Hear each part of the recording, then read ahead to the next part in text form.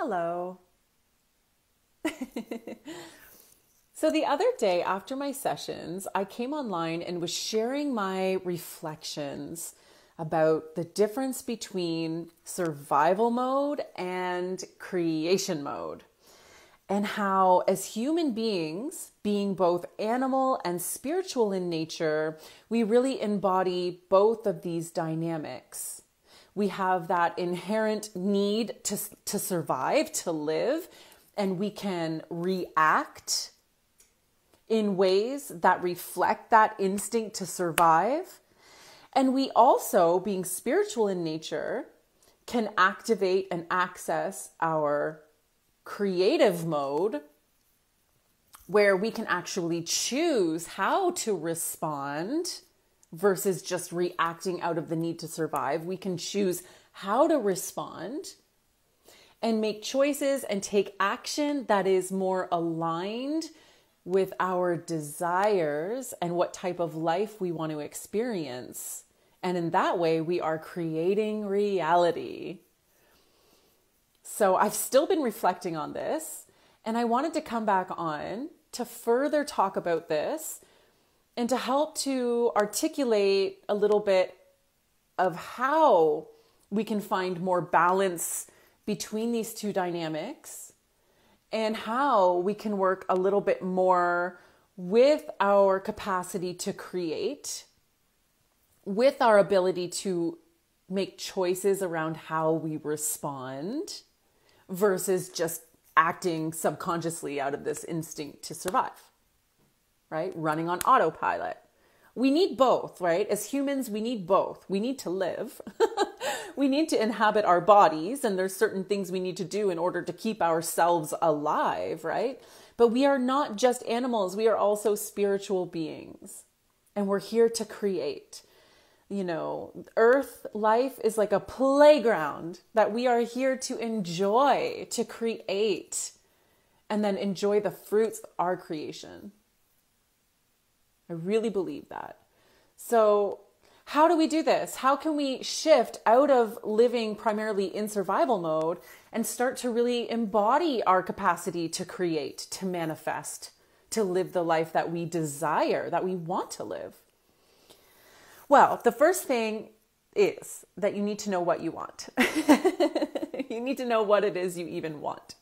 What type of life do you desire to have? What types of experiences do you desire to experience? What is important to you?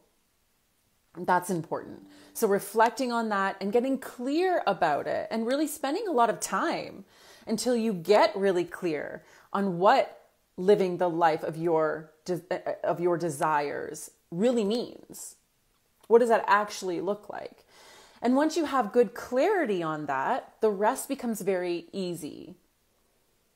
The way that you can shift out of survival mode and into creation mode is in the moment when something happens.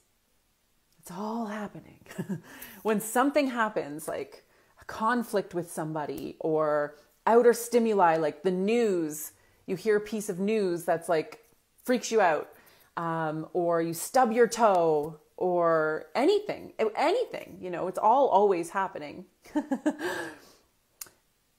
When it's happening, the key here is to, before reacting to it, stop. Just stop. Take a beat. Okay. Take a beat. And ask yourself, how can I react in this situation? Or how can I respond to this situation in such a way that is reflective of my desired outcome? And how do you know what your desired outcome is? Well, you will have already done that work. You know what you want in your life. You know what type of life you want. What kind of vibe do you want to vibe in your life? Right? Is it happy, free, playful, authoritative, in control? What is it? And then you're going to be able to respond to whatever's going on in your world based on taking aligned action that is aligned with your desired outcome. So if my desired outcome is to live a life of play,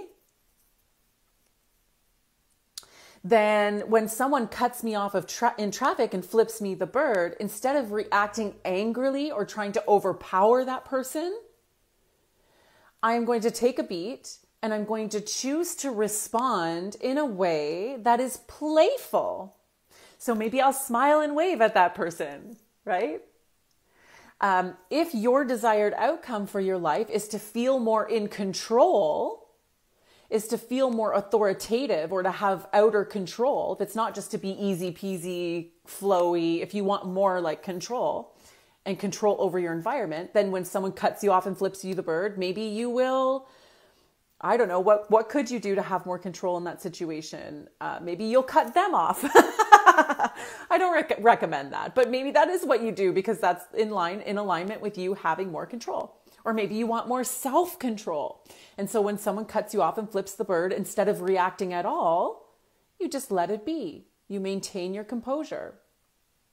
The key here really is to know what you want so that when things happen, you can take a pause of like nanosecond and choose how to respond. And when you choose your response, when you take aligned action, then you will find bit by bit, action by action, little by little, your reality shifts to actually give you what you are desiring. That is how manifestation works. Okay. Cool, right? I know, I love it.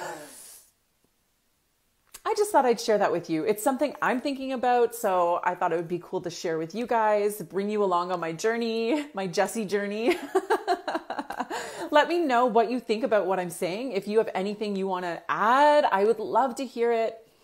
Thank you so much for being with me, guys.